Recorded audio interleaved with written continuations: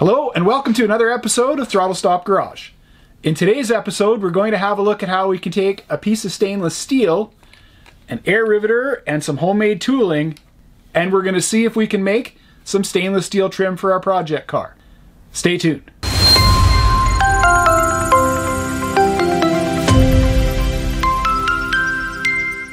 Okay, so if you joined us for part one of making stainless steel trim, then you will have seen that we made the metal die and we mounted it onto some wood. We used a little bit of long strand kitty hairstyle Bondo, and we set in our stainless steel blank, and we used our air riveter to get this formed with some tooling that I made, and then a bunch of stuff broke. So it turned out that this is just a little bit soft to stretch the stainless steel enough. I've gone off to my local plasma table person again.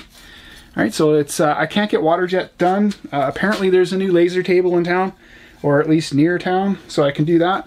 But in the interim, I've drawn up, in essence, exactly what I did before. So I've drawn up a clamp, I've drawn up the main die, and I have a base plate, but this time all in steel.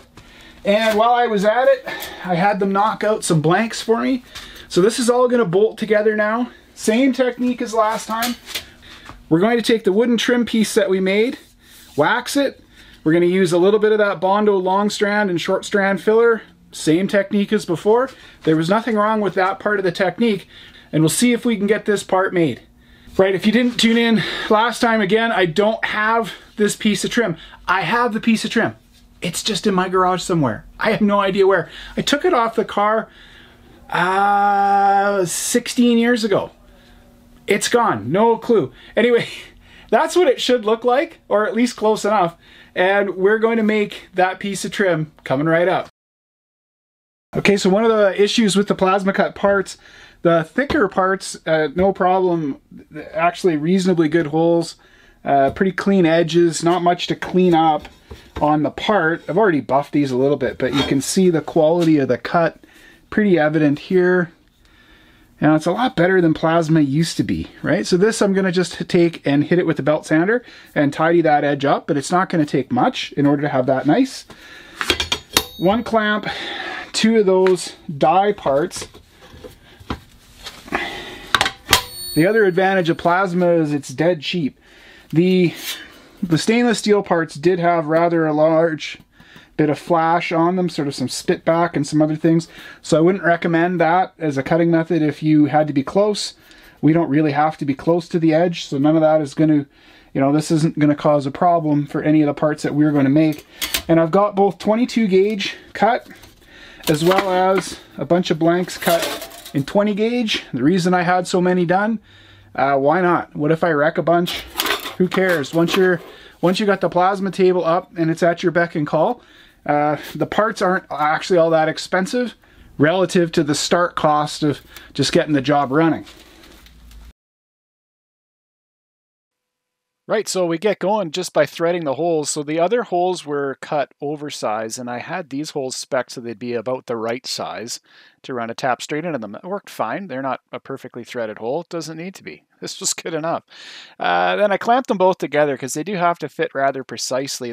Both halves of this setup have to join. Like the two stainless steel halves have to join together relatively perfectly. So I didn't think it was going to be good enough to just simply, remove the flash off of it. So I went to the land of frustration and managed to get, bolt the two parts together, grind and sand them. The grinder at first just to level it out, right? Just to get both parts straight. There is a wander to the kerf on any plasma, and then over to the belt sander, knock that stuff down. I'm never happy with a purely sanded finish, so I get the file out and I make sure that it's actually square and flat and fits that wooden part as perfectly as I can make it fit. It took an evening. It's relaxing. What can I say? So at the end of that, then I am confident that those two parts are accurately fitted.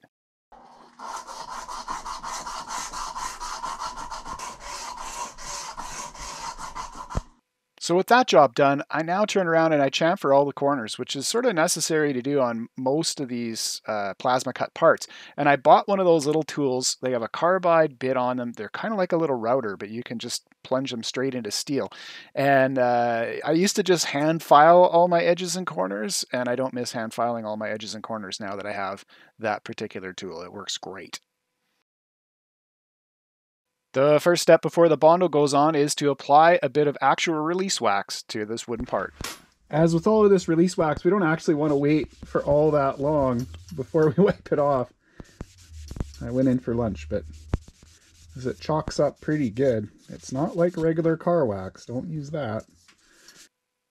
The next step is to remove all of the mill scale off of the steel where the Bondo is going to get applied. I'm not 100% convinced this is a completely necessary step, but just making sure the Bondo's got some good tooth. We are going to be hitting this with an air riveter, so I don't see any reason why you'd try to do less than the best that you could do in order to get that surface prepped nice and clean with some reasonable tooth to have that happen.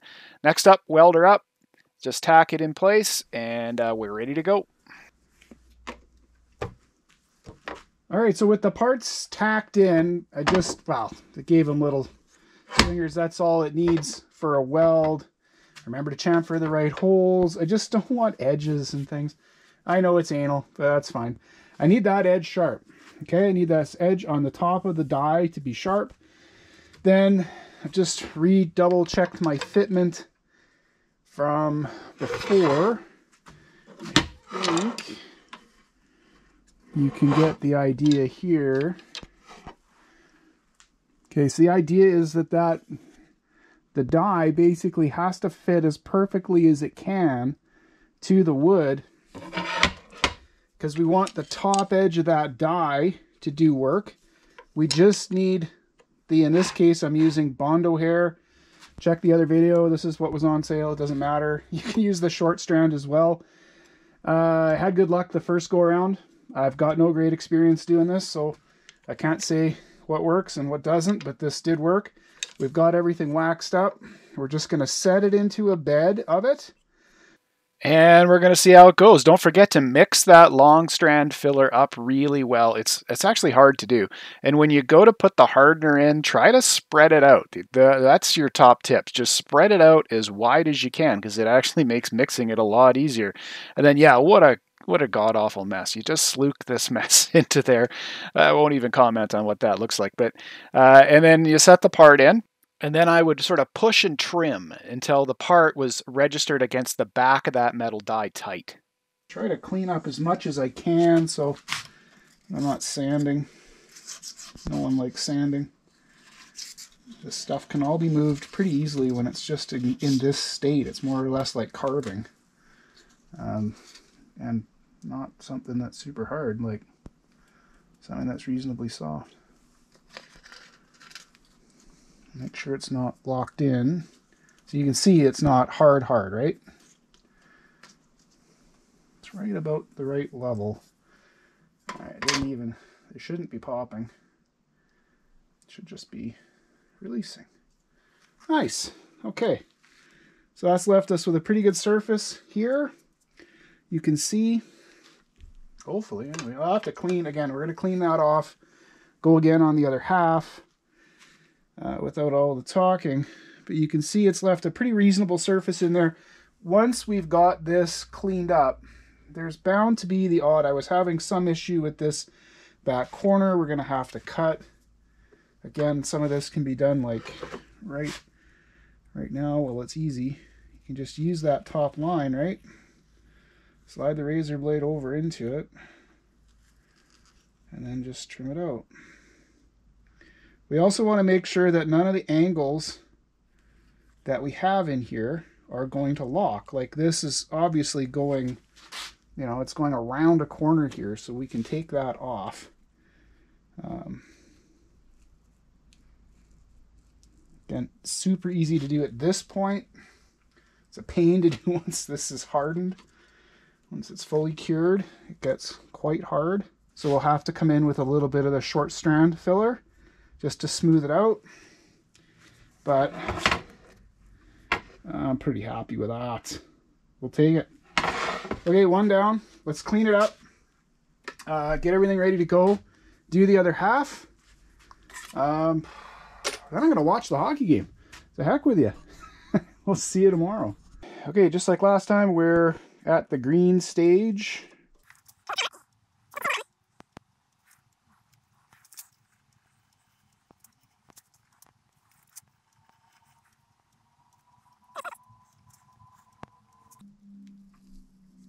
Okay, got a nice release. Good. That part came out a little cleaner than last time, I think.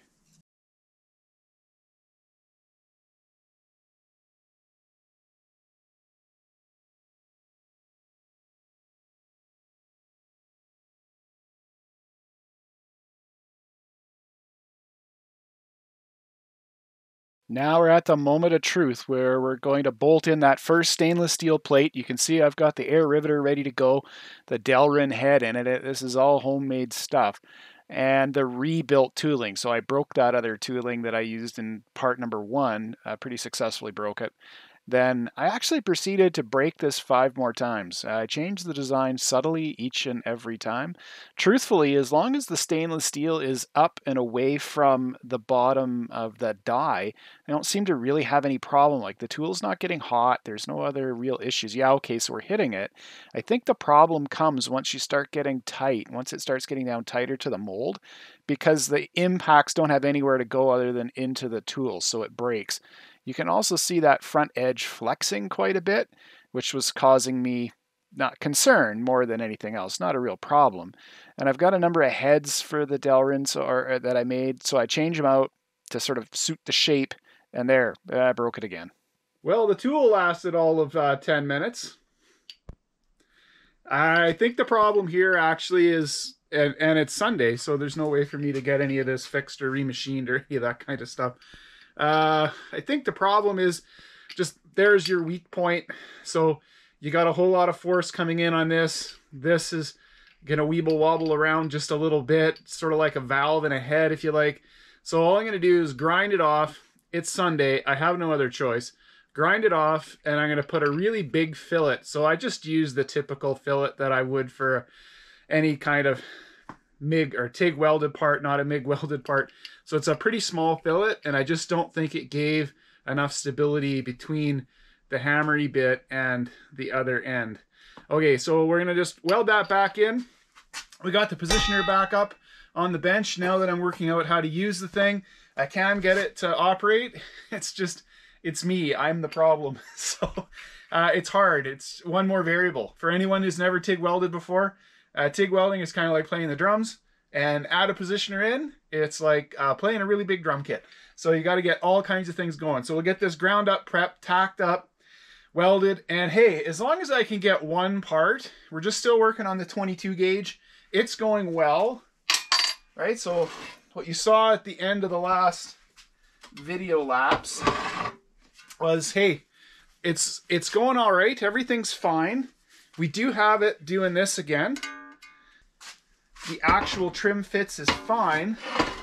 I was not able to get the tight radius into this corner, right? So into this corner has been a problem.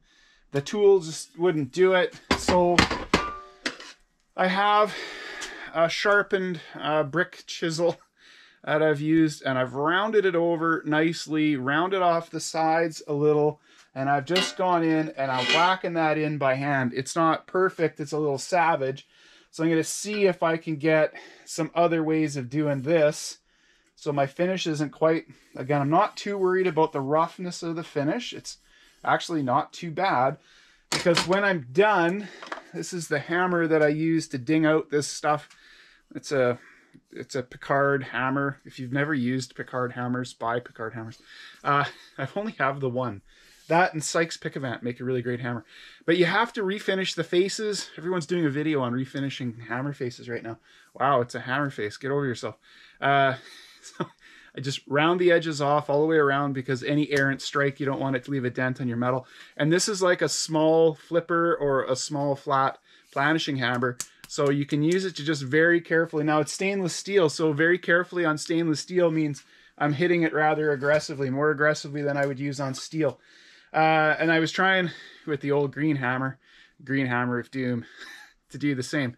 But yeah, refinish all your hammer faces. When my buddies come over to the shop, one of them, not naming names, he always goes and grabs one of my body hammers and makes like he's going to hit a nail with it just to see my reaction, which is always negative. Don't do that. Anyway, don't touch my body hammers. Okay, so we're going to get rolling. We're going to get this stuff welded back up, and we're not giving up anytime soon.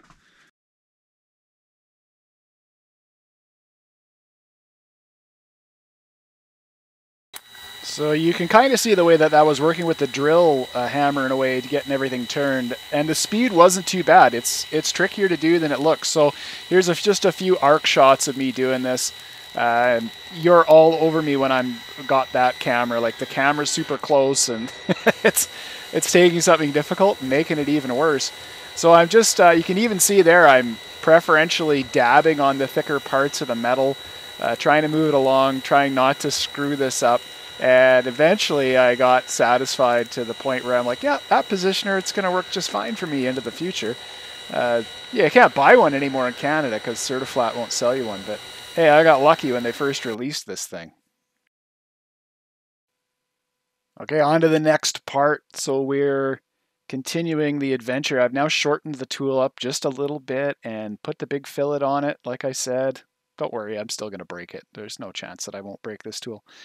It's just a thing. I gave up on hammering into that corner. So now I've got, you can see that sharpened Delrin point. And now I've decided that I'm just going to take whatever it's going to give me. I'm going to stop arguing with the steel. I don't want to be doing the metal refinishing. The radiuses are fine. I can get it tight enough that it looks just like the real part. So I'm a little bit, settle down a little bit and I'll be just fine. So I keep testing against the wooden part.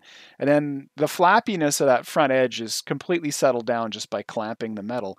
And the issue there was I couldn't get it to planish properly. I couldn't get the hammer form to work right because it was always bouncing around. But if I clamped it down, I could easily work around the welding clamp there on that bench and get in behind it and get exactly where I wanted to clamped and make it nice and tight.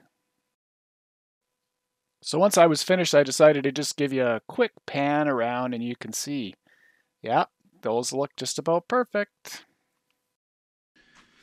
All right, time to cut off the waste. Just hope I don't go too far. Famous last words.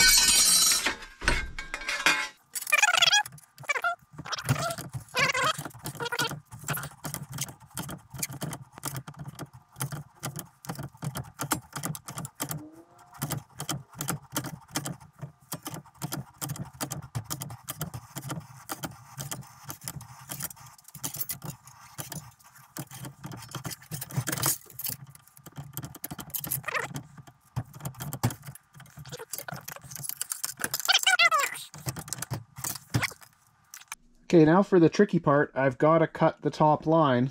Happy enough with the bottom line. I've left a lot of margin here. I only need a little bit down here, and yet as I come closer to the sort of larger radius, then I just need a little bit off of that. So in order to do this, I'm going to try to sort of guesstimate where that line is. I'm going to use some really cheap blue fine line. This is not the good stuff.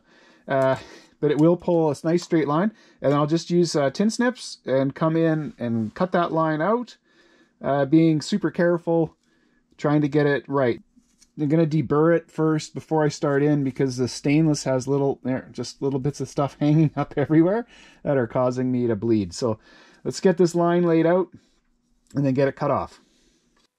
Okay, so after I got it all cut off, I found that the top profile edge just wasn't quite right. It wasn't the same between both parts. So a little dolly on the sandbag and just trying to, you've got to get the fit almost perfect here. I know that the one back corner, as these parts are test parts, again, they're not the real part. This is the first time I've ever done this. So I'm just going to make sure that when I planish those parts, I try to get them fitting up as well as I can. Like they have to be just about perfect. There's no sense welding it if it's not perfect.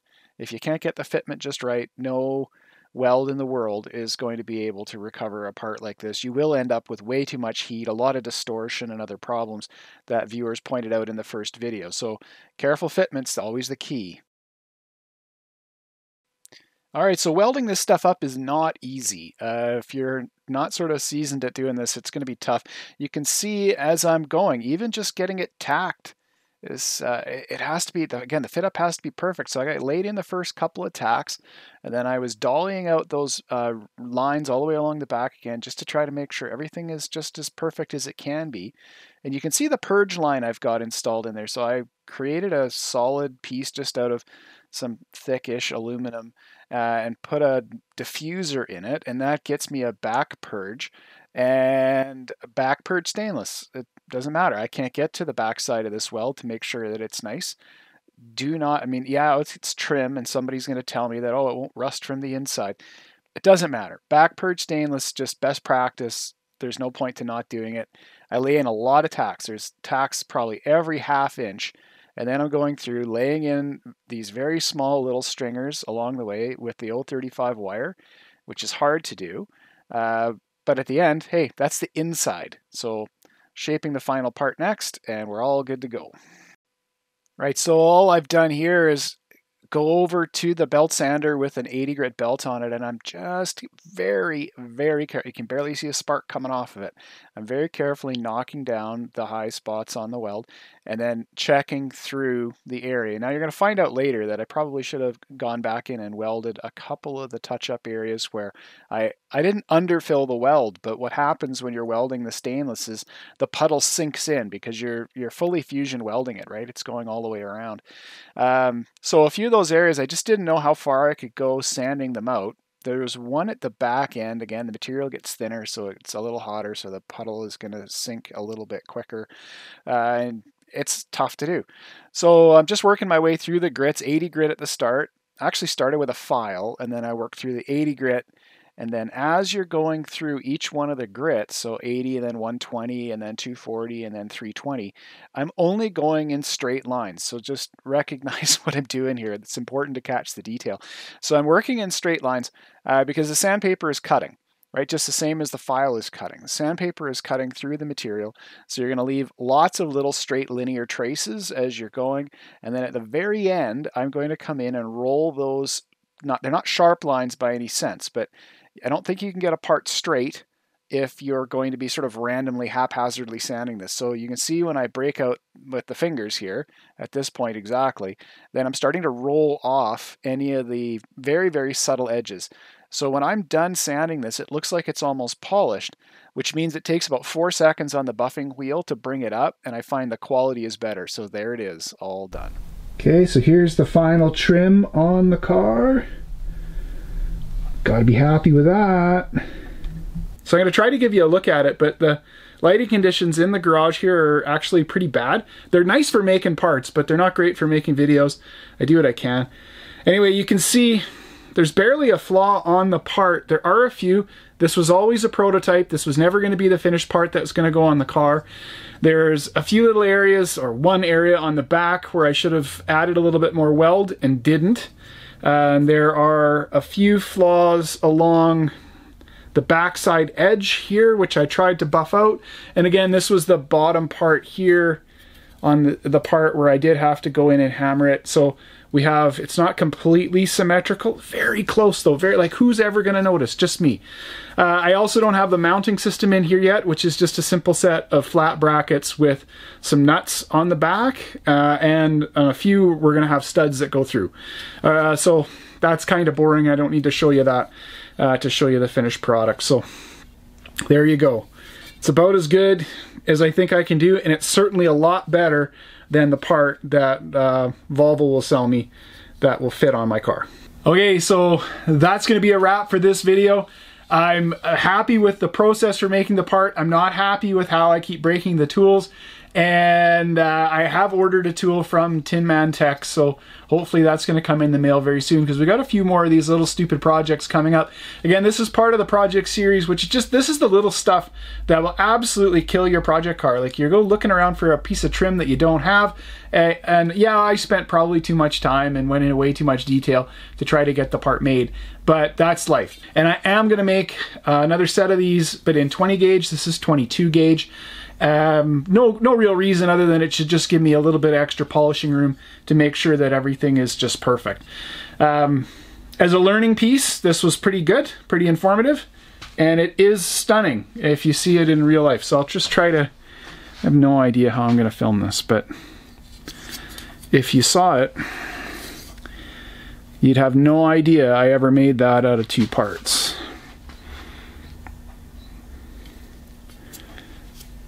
Like, it's just about perfect. It's so nice. Anyway, thanks a lot for coming along on the video. Do appreciate the views that we get. Don't forget, give it a thumbs up, give it a like, subscribe if you want to keep in touch with all the content that I bring. And don't forget, leave a comment below if you feel like it. I answer them all. It's just me. Anyway. Thanks for tuning in. We'll catch you on the next episode. Keep your stick on the ice.